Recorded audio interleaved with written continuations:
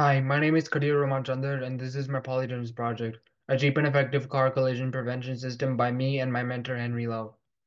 As an overview of this project, my research question is, can a cheap and effective proximity sensing device for a vehicle using an Arduino, distance sensor, and piezo buzzer be created? So when one's vehicle gets too close to the vehicle in front of it, this system would sound an alarm that would alert the driver to take action and prevent a collision. So the typical following distance is two cars, which translates to about 14 feet. So we will program this device to sound its alarm at half that distance, which is 7 feet. In this presentation, I'll go over supplies, definitions, methods of building, and test setups. First, for supplies, you'll need a distance sensor, and I chose this particular ultrasonic sensor since it has a range of 21 feet with a wide beam pattern. Then you'll need this Arduino starter kit, which includes the following items. The final price of the system comes to about $140, which is cheap considering that the similar systems in newer vehicles cost thousands of dollars. Next, for definitions, let's go over how a piezo buzzer and ultrasonic sensor works. So a piezo buzzer operates using the piezoelectric effect, and when this material inside the buzzer is subjected to an electric field as shown in this diagram, it vibrates and generates a sound. An ultrasonic sensor works by emitting ultrasonic waves, and when these waves hit an object as shown in this diagram, they bounce back, and the sensor outputs the distance between it and the object in terms of voltage. In order to convert this voltage to distance in inches, we need to use this equation. Next, for methods of building, first you need to connect plus and minus on the Arduino Uno to the same on the breadboard. And then for the piezo buzzer, you need to connect one leg to minus and the other to a digital pin. And for the ultrasonic sensor, you need to connect it to plus, minus, and an analog pin.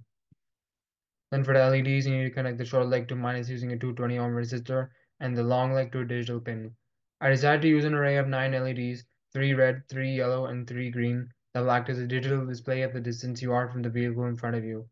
So when each LED turns on, that means you are within a range of distances from the vehicle in front of you. And green means that you are safe, yellow means that you should take caution, and red means that you should probably back off.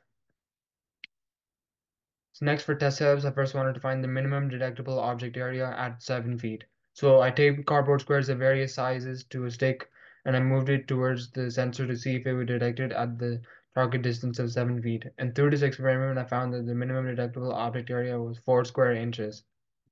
Then I wanted to find the aperture or width of the beam pattern of the ultrasonic sensor. And I also did this at a vertical range of 7 feet. So I moved this 2 by 2 square that we used in the previous slide horizontally this time to find out how wide the beam pattern is, like the max horizontal distance. And through this, I found that the max horizontal distance is 2 feet. So by taking an arc tangent of 2 over 7, I found this angle of attack, which is approximately 15 degrees. Then I tested the sensor with a car, person, and bike, and these are the max detectable distances for those. Here's a video of the test setups listed in the previous slides. Now the square is too far away for the sensor to detect it. As they move it closer, now it can detect it. And this is about 7 feet away. Now the square is too high for the beam pattern to detect it. But right here it can detect it. And then if I move it left, it can detect it. But around here, it can detect it anywhere from here to about somewhere over there. Here's a detailed beam pattern on my ultrasonic sensor. So this is the max vertical range of 21 feet, and this is the max horizontal range of 11 feet.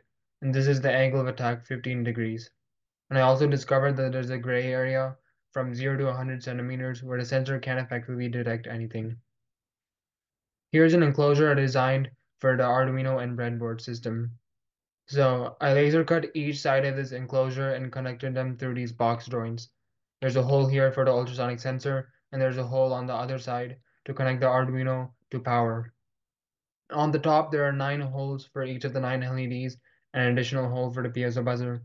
And right here are the engravements of the distance measurements for each respective LED, and an additional warning when the piezo buzzer sounds its alarm. These are my references, and thank you for listening to my presentation.